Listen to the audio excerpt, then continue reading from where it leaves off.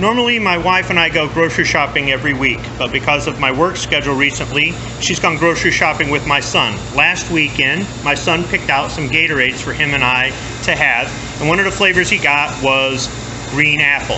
I've never had green apple before, so I thought I'd make a short video trying it out for the first time and telling you what I think of it. Now, this bottle is chilled. This is a 28-ounce bottle. There are 200 calories in this bottle. There are 48 grams of sugar, which is the second ingredient listed. Let me go ahead and open it up.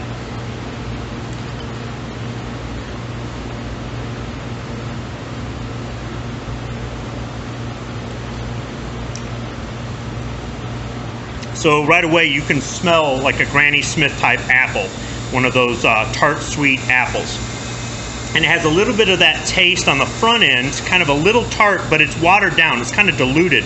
On the back end it tastes like apple juice actually.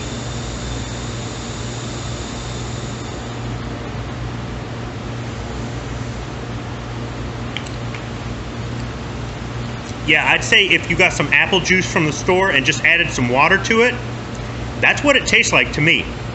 It's really not that bad. And Gatorade's definitely good on a hot day like today to rehydrate. So I'm gonna go ahead and finish this off and get back to work.